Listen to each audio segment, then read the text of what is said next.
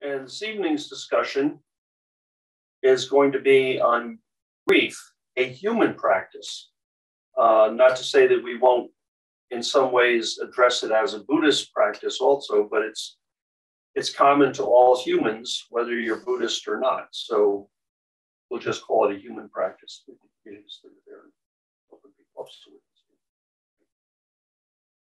Gallery up. So going along with the handout, which was in the invite, you should have been able to get the handout. I want to make a point at the very outset that grief is not an illness or a mental health problem. It's a natural part of life, and that's according to Julie Kaplow, though I'm sure I could have gotten it from 1,000 other sources. And just to give you a grounding, it's a natural reaction to loss. It's a strong, sometimes overwhelming emotion for people. They might find themselves feeling numb, removed from daily life, unable to carry on with regular duties while saddled with their sense of loss. And I think that within this Sangha, we've had a number of people who have had deaths of spouse, but also folks who have had the deaths of a pet or the loss of a relationship. Any number of things can bring us to grief. It doesn't have to be just associated with the death of someone. And it's in the First Noble Truth is duḥkha. And in a very real way, when Shakyamuni Buddha was teaching, he was the first of the Four Noble Truths as duḥkha. Grief is inherent in that Four Noble Truths, because he talks about duḥkha being caused by birth, illness, old age, and death. Now, depending upon how you look at least three of those four things are going to be the cause of grief. And depending upon who you are, birth may be the cause of grief too. It certainly changes your way of life. Well, not you per se, but those you're associated with. And one of the things that I want to point out that we often overlook, and I think that people often think of emotions like grief as being part of our ideation system. And Shakyamuni Buddha, and in the Four Foundations of Mindfulness, teaches that the body as the body, and from the body arises sensations, from the sensations arise emotions, and from emotions arise thoughts. And so the very basic teachings of Buddhism is that grief actually arises physiologically, not just through our ideas of our attachment to someone, for instance, a loved one who we may have lost. And so we know that in the physiology of grief, that there's a number of health risks that are associated with grief that are well documented. And I was just thinking recently about how the shooting that occurred in Uvalde, Texas, there was a man who, his wife, one of the teachers, had been shot and killed. And he died 2 days later after coming back from her memorial. And people will look at that and they'll say, you know, what was the cause of that? Well, there's a very real physiological basis for that. It's not something that's purely emotions that changes something, although emotions are part of that physiological process. And so that we know that there are changes to the endocrine systems, the immune, autonomic, nervous, cardiovascular systems, and that many of the changes that take place on a regular basis are normal changes to all of those systems. On the other hand, when those systems are challenged over a long period of time continuously, they lead to deleterious changes. And that's really what it comes down to. So that we know, for instance, that increased cortisol levels sustained over a long time. Cortisol is one of the endocrine hormones that we associate with the adrenal glands, for instance, is a major stressor and it's deleterious to health. And it has an impact on the elderly and specifically the potential for immune dysfunction. So when we think about the grief that was being experienced by people during COVID crisis, hey Chip, when we think about that, Chip's right on time. He's 15 minutes late, so he's just about right. When we think about during the COVID crisis, you had people who were in the process of grieving at the loss of their freedom, their mobility, their social network, a whole series of things. And so when we think on a very real level, that made everyone more susceptible to the COVID virus than they would have been had not those other aspects taken place. So you have the virus itself, but you also have the effects of the immune system, which reduce that. And think about those poor people who had a death in the family, and they couldn't mourn properly. They couldn't do a funeral. They couldn't attend their loved one while they were sick in the hospital, and things along those lines. We often think of grief in a way that we don't associate with this physical process. So some of the factors that we see with grieving are fatigue, feeling tired all the time, nausea, as I said before, lowered immunity, weight loss or weight gain, aches and pains, and of course, insomnia. These are not inconsequential things. So grief is a stressful event, and it also affects the sympathetic nerves and the adrenal glands in the fight and flight context. So we have the interplay of norepinephrine and epinephrine, which are necessary for normal functioning. And collectively, they're called the catecholamines. They raise your heart rate, they escalate blood pressure, they increase respiration rate, they activate sweat secretion, and they're signs that the body is pumping out massive amounts of adrenaline and noradrenaline, or epinephrine and norepinephrine, to get into action. The reason we call it the fight or flight syndrome is because that's what happens when a tiger attacks a person and the person has a choice. They can either punch it in the nose and hope that does it, or they can run away. And those are the two choices that we have when you're attacked by a tiger, unless you're in Texas, in which point you would shoot it. But that's a different issue. But that's the fight or flight syndrome that we see. And that's great. But the problem is that when you're grieving, it's activated all the time. And so that's why it has such a deleterious effect, specifically on the cardiovascular system. So it shows a profound emotional activation as seen through the catecholamines, and bereaved individuals have been reported to have increased heart rate, high blood pressure, stress, cardiomyopathy, and even sudden cardiac death. And these are all things that have been well documented through research. So what are the stages of grief? And I suspect that everyone here has heard about, been exposed to the stages of grief.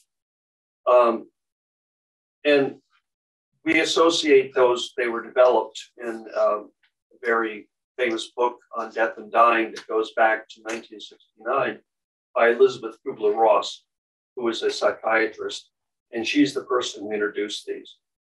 Your feelings may happen in all phases as you come to terms with your loss, and you can't control the process. And that comes as a real surprise, because people think, well, if I know what the process is, then I have some control over it. The fact of the matter is you can't control the process. Yeah. But it's helpful to know the reasons behind your feelings. And all people experience grief differently. Though those 5 stages are no longer considered the ideal way to think about grief. You've probably heard about them. And I've taught courses on the biocultural process of dying. So I know the literature on how we now rethink grieving in ways that are not associated with these 5 stages. On the other hand, I think that they're still very useful. because they provide a framework for us to understand what we're going through in a way that I think that the other mechanisms that we use aren't as clear about. The first is denial. When you first learn of loss, it's normal to think this isn't really happening. You may feel shocked or numb. And this is a temporary way to deal with the rush of overwhelming emotion. It's a defensive mechanism. Denial becomes a defensive mechanism. The second is anger. As reality sets in, you're faced with the pain of your loss. You may feel frustrated and helpless, and these feelings later turn into anger, and you may direct it toward other people, a higher power, or life in general. To be angry with a loved one who died and left you alone is natural too. So many times working as a hospice chaplain, I would hear someone say, damn so-and-so, they went and died on me. They left me all alone. They were angry at the person who died because now they're the person who's alone. And that's a natural reaction. It's nothing that we should look at and say, how can the person be that way? It's just, how can we otherwise feel? Bargaining. During this stage, you dwell on what you could have done to prevent the loss. And common thoughts, if only, or what if. And you begin to try to bargain with this in a way that, again, it's just another coping mechanism to see how you might have, the loss might not have occurred. And in the same way, if we're talking about the loss of a job, you would be doing the same thing. Why did I say that to my boss? Or the loss of your mobility, let's say. Why didn't I eat better or do exercise or all those things that we know we should do that we don't do as much of? The fourth one is depression. And this is sadness that sets in as soon as you begin to understand the loss and its effect upon your life. And signs of depression include crying, sleep issues, decreased appetite. You may feel overwhelmed, regretful, lonely. These are all natural processes. And I think that what I see differentially, and there's also something about that I have to say here that is, all these things are culturally mediated. Different people from different cultures, different ethnicities, different backgrounds are going to have different responses to all of these things based upon their culture's normative understanding of what it means to go through a loss. Some cultures tend to be more stoic. Some cultures, ethnicities tend to be a little bit more expressive. It really depends a great deal on our culture. And I think that I've seen a difference just in living in different parts of the United States. A difference in the way people handle the grieving process in the South versus the North. I certainly saw a difference in the way people handle it in Japan versus in the United States. The last one is acceptance. And this is the final stage of grief. You accept the reality of your loss, and it can't be changed. The previous four, somehow there's a part of your mind that thinks, I can change this. Somehow this is going to change. The acceptance level, the person reaches the point where they say, I can't change this anymore. Although the person still feels sad, they start then moving forward. Now, every person goes through these phases in their own way. You may go back and forth between them or skip one or more stages altogether. Reminders of your loss, like the anniversary of a death of a familiar song, can trigger the return of grief. And we've all had those kinds of experiences, I think. Every time I watch a Mets game, I think about my father, who was a great Mets fan, and think about his disappointment in me because I was a Yankees fan. And so I go through this whole negotiation process with him, you know. Kubler-Ross herself never intended for these stages to be rigid framework that apply to everyone who mourns. And in her last book, Before Death, that was in 2004, she said that the 5 stages of grief, they were never meant to help tuck messy emotions into neat packages. They are responses to loss that many people have, but there is not a typical response to loss. It's no typical loss. Our grieving is as individual as our lives. And that's a really important thing to remember. Okay, so what's this got to do with Buddhism, aside from the fact that the First Noble Truth addresses it directly? And that is, it's important to understand, first of all, that isn't necessarily a consensus among Buddhists and scholars regarding Buddhist beliefs about grief. And various sutras and other teachings offer a range of perspectives on the topic. And I'm not going to go over the variety of teachings on grief, some of which I'm highly critical of, and some others I find pretty amusing. What I choose to present is a more standard Tendai perspective. How unusual, right? When we think that there's something wrong about feeling grief, then we add a second layer. This is a really important aspect of this from a Buddhist perspective. When we think there's something wrong about feeling grief, then we add a second layer of suffering, which is often far more painful than the first. The second layer of pain comes from telling ourselves how terrible the experience is that we're having, and how it shouldn't have had to happen. Except that it's okay to feel the initial pain of grief, and you're less likely to add that second layer. What I'm talking about is that often when we've lost someone, lost a job, whatever it may be, we don't view it as the natural outcome of a life. Somehow there's a part of our brain that shuts off that recognition that change is inevitable, and that somehow we could remain free from that. And that's when we begin to feel that, how could this be happening to me? Well, it's going to happen to everybody. Unless you choose not to get close to another person, then it may not happen. That's possible. So if you want to go live in a cabin in the woods and have no connection with other people, but then you're going to feel grief when you get up in the morning and your back is sore, and there's all kinds of things that go on. There is a Buddhist story. I feel it necessary to really ground this in Buddhism in a very real way. So there's a Buddhist story that expresses this idea that I just mentioned. And everybody will know this. Well, not everyone. Most people will have heard this story. There was a young woman, and when her only son was 1 year old, he fell ill and died suddenly. And she was struck with grief. And she couldn't bear the death of her only child. So weeping and groaning, she took her son's dead body. She was literally dragging her son's dead body with her from one house to another.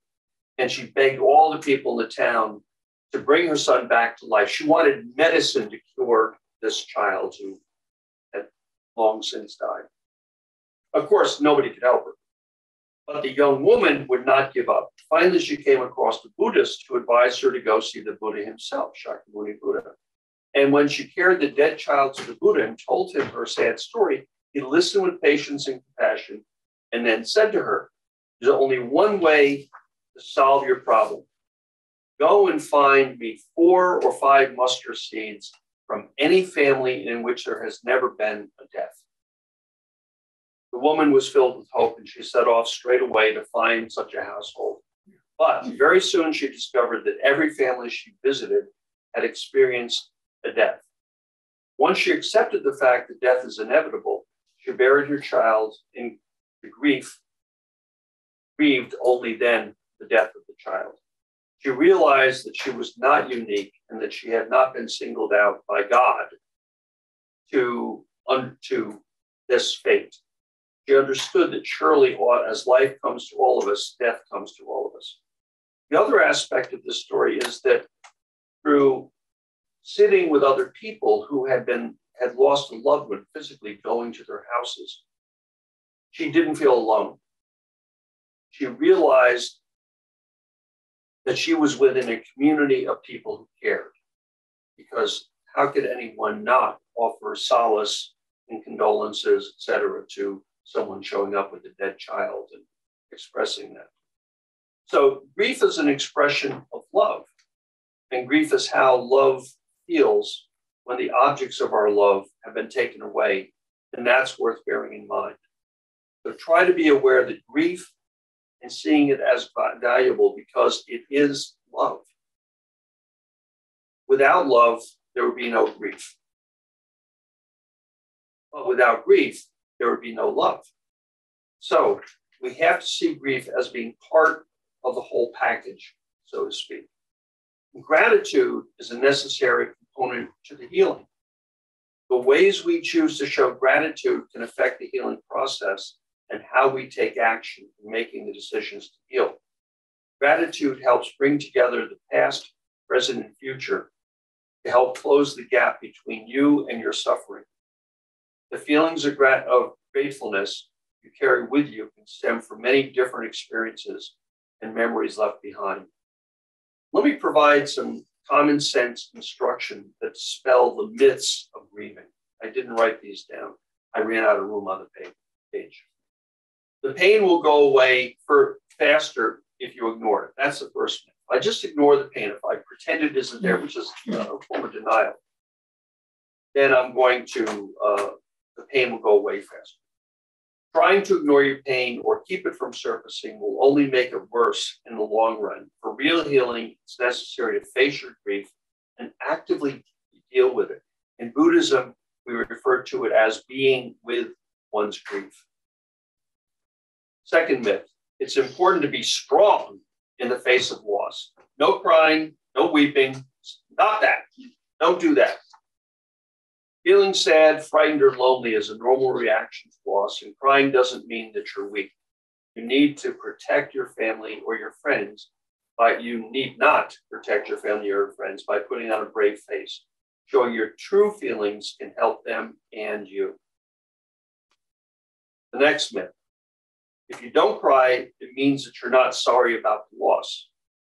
Crying is a normal response to sadness, but it's not the only one. Those who don't cry may feel the pain just as deeply as others. They may simply have other ways of showing it. I vividly remember when my father died, I didn't shed a tear. I never cried at my father's death. And having fought death and dying, having actually been trained by Elizabeth Kubler-Ross for years, I realized that that was a natural process. However, I still felt like, why aren't I crying? You know, I felt like there was something that just wasn't the way that I showed the emotion regarding my father, because the relation, I mean, my father and I had a good relationship, so it wasn't that we had a conflicted relationship or something like that. That was with my mother, and for her, I cried. But my father, we were fine, in spite of the fact that he was a Mexican. And so, you know, even though you know these things, doesn't mean that you're not going to feel in some way as though I'm not doing this right. That's a very common feeling. The next one is grieving should last about a year. I've heard so many people say to me, oh, what's normal for grieving? It's about a year. And I think to a large extent, we get that from some of our religious traditions in Judaism, for instance. You're supposed to mourn for 7 days of Shiva, then you mourn for another month in which you're not permitted to go to a movie or a concert or something along those lines. And then, but for a year, you're still supposed to keep a low profile, not do things that are, you wouldn't go on vacation during that year, for instance, if you were Jewish. And I'm not to say that Judaism in any way had dictated that's the period of time you're supposed to grieve. I think those rules, so to speak, those guidelines were set actually to provide a person with a way of grieving. That doesn't mean that it's limited to a year. For some people, the grief may last for several months. For others, the grief lasts for several years. In fact, this feeling of loss might in fact, never go away. And that's not unusual. It's just that the emotive aspect of it diminishes somewhat over time. But as we said before, you know, a song can bring those emotions flooding back. Being someplace and looking at a beautiful sunset or something like that, and then saying, I wish so-and-so were here to see this. That's a normal process. And this can go on for quite a while. The last myth is moving on with your life means forgetting about your loss. Moving on means you've accepted your loss, but it's not the same as forgetting. You can move on with your life and keep the memory of someone as an important part of you. In fact, as we move through life, these memories can become more and more integral to the defining who we are. And I think that that's important to recognize. In summary on this part, community, love, and gratitude are all components to better coping with loss of a loved one, loss of our health, ending a relationship, whatever it happens to be. It's important to see oneself as part of a greater whole, and our life and our loss is the obverse of all that we have experienced. Gratitude for what we have had, and a sense of living with the knowledge that we are not now, nor have we ever been totally alone, is really important in coming to grips with grieving. So thank you, and I'll open it up to questions and answers. So we're gonna, why don't you go to the next slide. I couldn't resist this guy. He just, you know, he looks like he's got a question. He sort of reminds me a little bit of Chip. I'm not sure. Anyway, so we're gonna unmute everyone and see if you've got some questions or some comments or some thoughts. Looks like Coho wants. Coho, you had something you wanted to ask. Are you addressing me, Coho? Yes. Excellent. Okay. I wanted to ask about if you could address the grief that comes from, for example, the environmental crises that we have, and the fact that it seems as though I know several people personally who deny it. I know people who deny that guns are a problem. And this causes a type of grief. I think that there's two parts to what you're saying. It's not to say that people don't deny the environmental crisis. People deny the violence that is caused by guns, et cetera. But then there's the grieving over the environment, which I think I'm certainly one of. And there's as a matter of fact, during the Dharma talk, I'm going to address the grief that we've experienced in the last several weeks with the violence that we've had. And that grief, I think, is, when I talked about the physiological process, I have to tell you that there are things that you can do with that grief that you wouldn't necessarily want to do with the grief, for instance, of the loss of a loved one. So when we're grieving things like the environment, the environmental crisis, when we're thinking about the grief of the people who had been lost in Buffalo or the people in Texas, et cetera, it's really good in those cases to actually put it aside for a while. Meditation, for instance, in which you're not really concentrating on those things, can be really valuable. Whereas if you've lost someone who's close to you, that same meditation could thwart the normal grieving process if you try to walk away from it. It's not just, and what I'm saying is, because there's a physiological component, you want to, at times, recognize that physiologically you're being harmed, and it's a good idea to find a way to mitigate that effect. And so breathing exercises, sitting meditation, doing those things, not in any way to forget those things, but to allow your body to recover a little bit, so now you can respond more effectively. Okay? Thank you. Thank you. Thank you. I guess also related is how does a bodhisattva deal with what they deal with? It's amazing that they encounter such a person of that type will take on so much grief and pain, and how all I have to say is that Avalokitesvara has a therapist. I'm just being facetious. Thank you. Yeah. Okay. Any other questions or comments?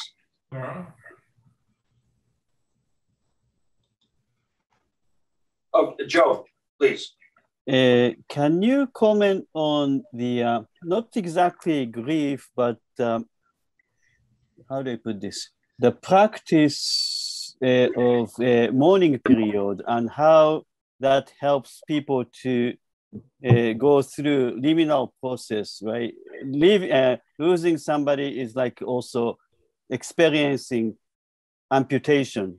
And it's very difficult to come back to a normal life, if there is anything like a normal life. So how long is the period of mourning, if there is a formal aspect to it? And then in what way going through that process helps a person to restore a certain degree of normality, according to Tendai Buddhism?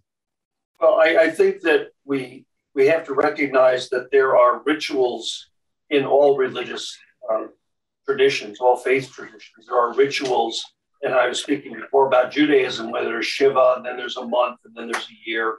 You put the memorial on the grave after 1 year, for instance.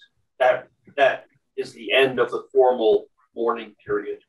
And in Buddhism, in Tendai Buddhism, we have the 49 days that one experiences the period of becoming from this lifetime to the next lifetime.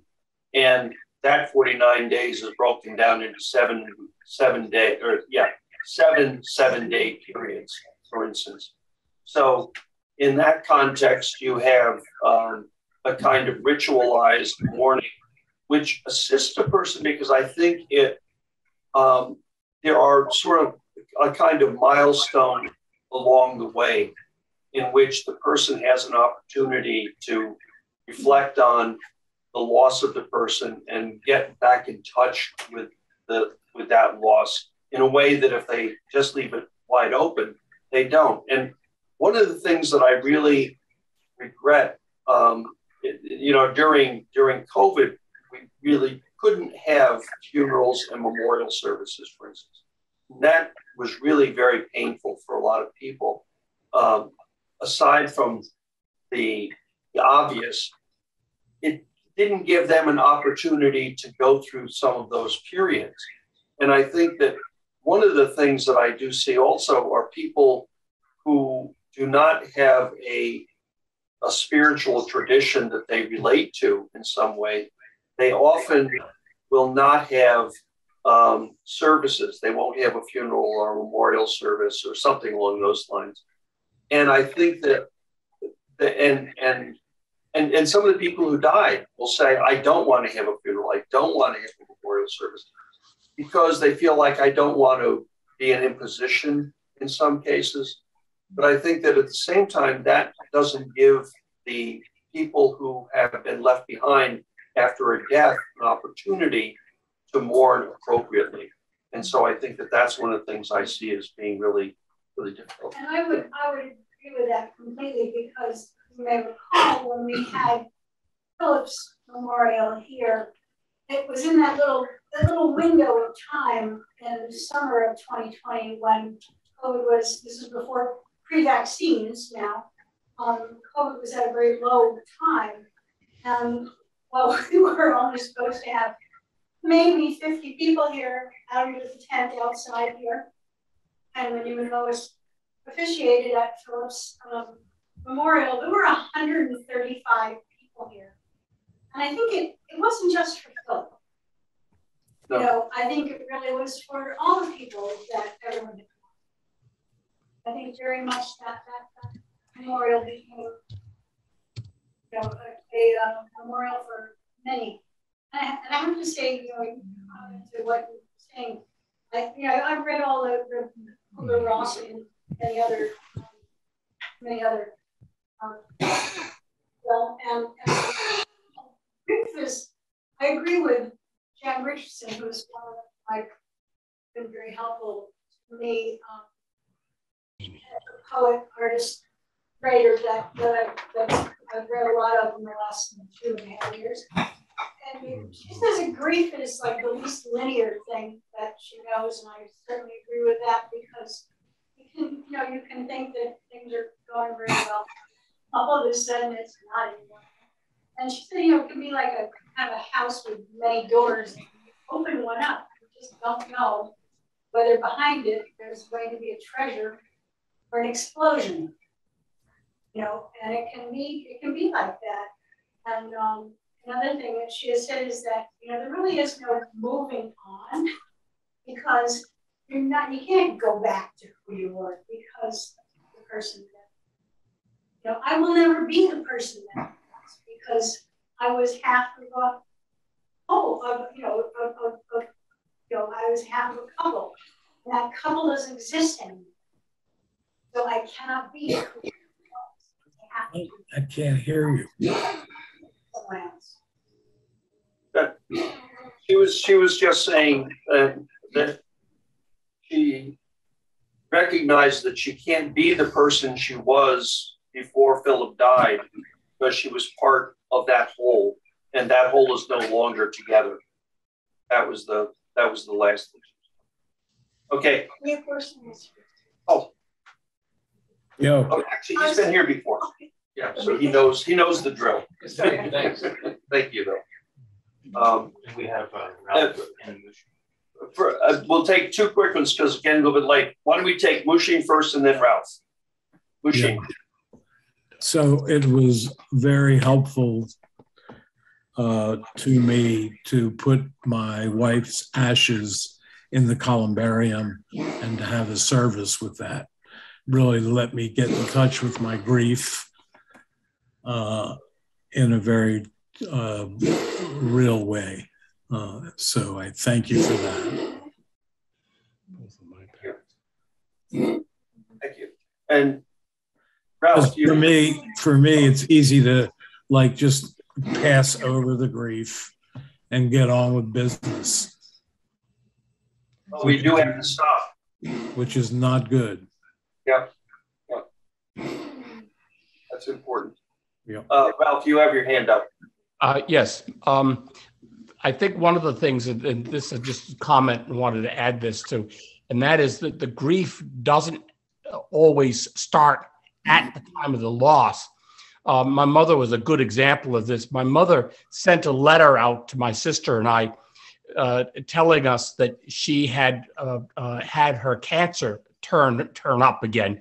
She had had breast cancer, and about 20 odd years later, it turned up again. It metastasized into the bones. And she sent us a letter saying what was going on. And I remember distinctly that that's when I experienced the stages of grief, the denial and anger and so on.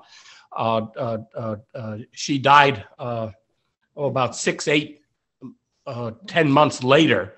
And at that time, I didn't have the grief anymore and not because I didn't have it, but because I had it at the beginning when she sent the letter to us.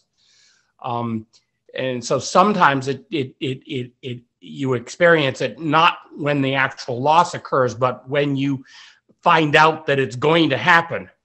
The anticipation. I agree. Thank you. And I'm good. Ichishima Sensei, is there anything that you would like to say before we move on? Because I'm going to have the people who are in person go into the Hondo in a few minutes. are there any final thoughts that you have? Thank you. Well, the such a morning that is 49 days. That is written in the Abhidharma Kosha by Vasubandhu, epistemological studies. He wrote that when one dies, then soul goes to the remains in the house during 49 days. And after 49 days, they go to Kannon, Avalokiteshvara's place like that. And according to Japanese tradition, Buddhist side, 49 days, this is mourning period. And the Shintoism, that is over 50 days. So this kind of customs, we have it. So many people ask me, how long should we mourn the person who passed away? Well, the Buddhism, 49 days. The Shintoism, 50 days. That is my comment. Thank you. Thank you. Thank you, Sensei. Thank you. It's all prescribed. You know, on the 51st day, stop it. Thank you, Sensei. And now I'm going to ask the folks who are in the room with me here to go on over to the Hondo, and I'll be moving into a different position. And this evening, Shumon is going to be in the Hondo, and I'll be in the Zoom. This evening's discussion on grief came out of the grief I've been experiencing for the last several weeks. It started with the racist massacre in Buffalo, New York, and continued with the horrible slaughter of children and teachers in Uvalde, Texas. And I prayed and borne witness to these acts of violence. And keep in mind that over the holiday weekend, from Saturday through Monday, there were an additional 15 mass shootings that occurred over that weekend. But it seems that it hasn't really ended there, because I'm grieving for a country and its people that seem to have lost the capacity to rein in the butchery. A country that's lost its moral core. One of my greatest fears is that we, people with a sense of conscience, will become so numbed to the slaughter of human beings that we are no longer shocked and disgusted by these wanton acts. One of the coping mechanisms that people have when confronted with carnage is to disassociate themselves from the blood and gore, the sights, the sounds, the smells. Do we remember how outraged and shocked we were in the massacre in Newtown, Connecticut in 2012, almost 10 years ago? It'll be 10 years in December. In the intervening years, what has been done to mitigate these human-made disasters? Mass murder after mass murder taking place in all parts of the country. Last Wednesday was the 2-year anniversary of the murder of George Floyd by people who had taken an oath to protect and defend. Let's put that into context. Being killed by gunshot is the leading cause of death in Black men under the age of 44. Think about that. Being killed by a police officer is the 6th leading cause of death in young Black men, over 2.5 times more likely than a young white man being killed. We seem to be more concerned about the war in the Ukraine by sending them arms and munitions to defend themselves to the tune of $54 billion than we feel about the violence that's occurring in our country. And it's not that I don't support what we're doing for the Ukraine. I absolutely do.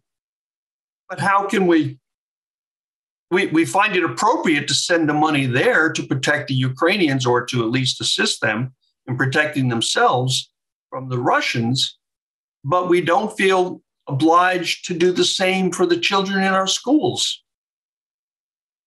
How much have we spent to eliminate the killing of our school children and the people who are targeted because they are people of color? I also grieve that we're having this conversation that is taking our focus off the environmental crisis that is upon us. Think about that. We're having this conversation instead of how are we healing the planet? I have no quick solutions, and I have a feeling of emptiness and sadness. Like the grief we feel for the loss of a loved one, we must allow these emotions to we should not allow these emotions to make us complacent. We must be productive in some way to heal our broken hearts. I think about this in a similar way to the people who were abolitionists in the 19th century, who saw slavery and said, what are we going to do about it? We have to be like those abolitionists, writing letters to the editor, telephoning your representative, supporting political candidates that address solutions, having constructive conversations with friends and neighbors are things that we can do. Do not do nothing. If you are complacent, you are complicit. Svaha. And I'll move us along.